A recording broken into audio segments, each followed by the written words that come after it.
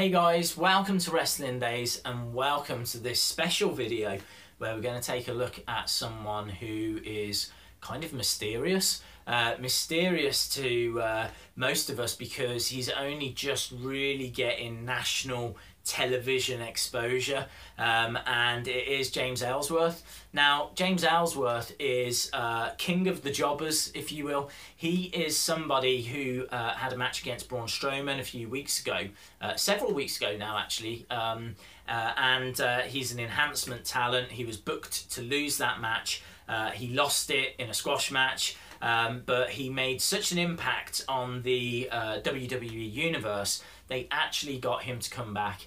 Not only did they get him to come back, they put him in the main event of SmackDown the other week, and so it was meant to be Dean Ambrose and John Cena versus AJ Styles and James Ellsworth. Now, The Miz took offence to this. The Miz feels that he is main event, which I can kind of understand. And as Ellsworth is coming out, The Miz jumps him, beats him up, humiliates him, and then throws him to one side. I suppose the concern is that it served a purpose, and it, you know, made you hate The Miz even more. The concern is that they might not do anything else with James Ellsworth.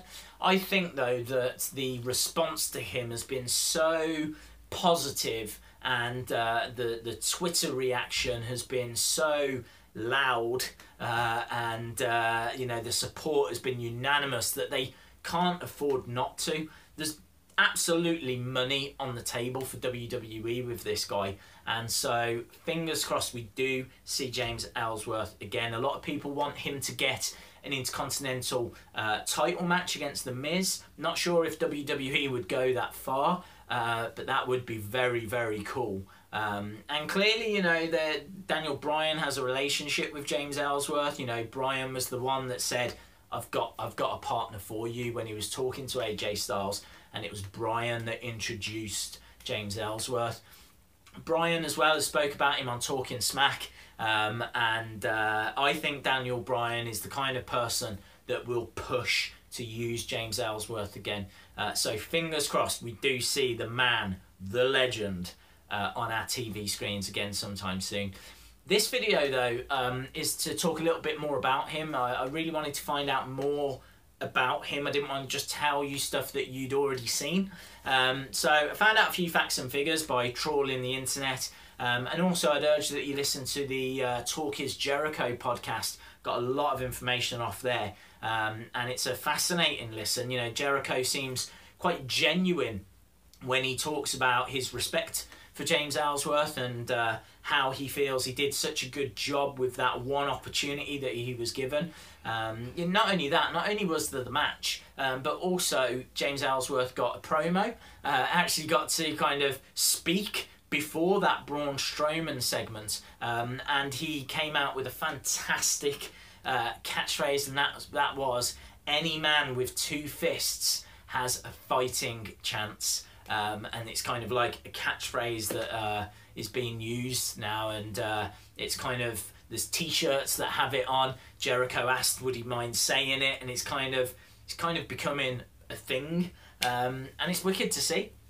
I can tell you that James Ellsworth is married, he's got 2 kids, and he's been wrestling for 14 years. He was trained by Axel Rotten. Axel Rotten in the 90s, a massive ECW star.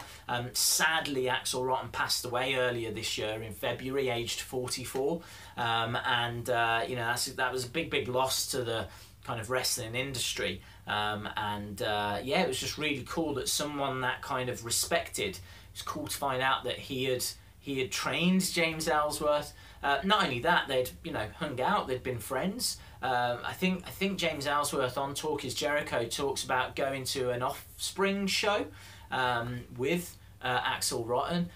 James Ellsworth's actually got a tattoo of like a skull, but it's the band logo, if you will, of the Offspring, a band that he's been a fan of since he was 18, and he's 31 now, I believe. So that kind of tells you how long Ellsworth's been wrestling for. You know, clearly he's been doing this since a teenager, actually performing. He says he wrestles about 100 times a year, roughly twice a week. And also he's a promoter. Adrenaline Championship Wrestling, he's been promoting for those guys for a while now. It's kind of his company, he's taken control of it. Yeah, he says that they put on about 20 shows a year, 14 in the Maryland kind of area. Yeah, he's booked people like Lita, Sonny, Bret Hart, Gangrel, Jake the Snake Roberts. He actually fought against Jake the Snake Roberts. He tells a great story where Jake's selling for him, and kind of as payback, at the end of the match, he hits the DDT on James Ellsworth, and then he puts the snake's head down James Ellsworth's trunks, which rightfully James said freaked him out. But yeah, you know, he's got quite a few of these kind of road stories, which you would have if you wrestled like 100 times a year. But he's, as I said, you know, worked with a lot of the greats. He has worked as a jobber for WWE before, working a lot of dark matches if ever they were in the area. And also he said he was a rosebud for Adam Rose, and he often dressed up as the Cheeseburger. I have tried to find pictures of James Ellsworth dressed as the Cheeseburger, but I couldn't seem to find any on the internet at the moment. I'm sure some will certainly come out though as his popularity increases. He says that, well, he was the first man to face Braun Strowman. He was the first jobber that we'd seen in a long time. And also he's got a very distinctive look. He doesn't have much of a chin, and that's just as a result of his parents being that way. He said his parents didn't have chins either, and so he thanks his parents for helping put him over as a result of that. All throughout the kind of Talk Is Jericho interview, and also a lot of the stuff that I've read about him, you know, he does an interview, I believe, on Reddit, and there's quite a lot of wrestling publications that do interviews with him. He just comes across as the most down-to-earth, nicest guy. You kind of I really want to see him be a success, or, you know, achieve further success. Definitely he's already been successful by appearing on Monday Night Raw and on SmackDown Live. You know, he's kind of already lived some of his dreams. He said actually that he's watched Raw every week since 1993 when it debuted. You know, he is a real down-to-earth wrestling fan. He said that he didn't expect all the memes and the internet support. It means a lot to him. And he's more used to wrestling in front of 150 people.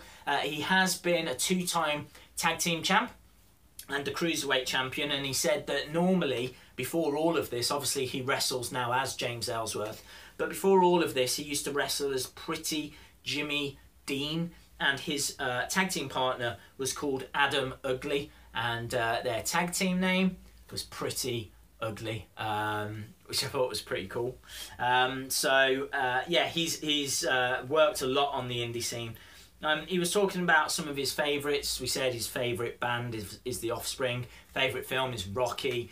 Favourite superstars of the past, people like The Ultimate Warrior, Macho Man Randy Savage. He said he used to root for the heels, and a lot of his work before all of this, he was a heel.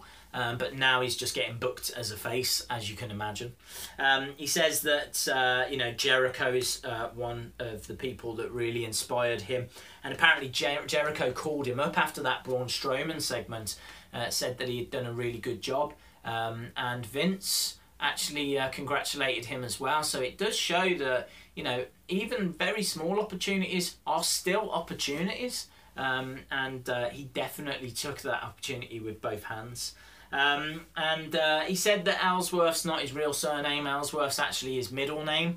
Jericho was saying that it would make just a cool name, you know, like Batista or Cesaro or Sheamus. You could have Ellsworth.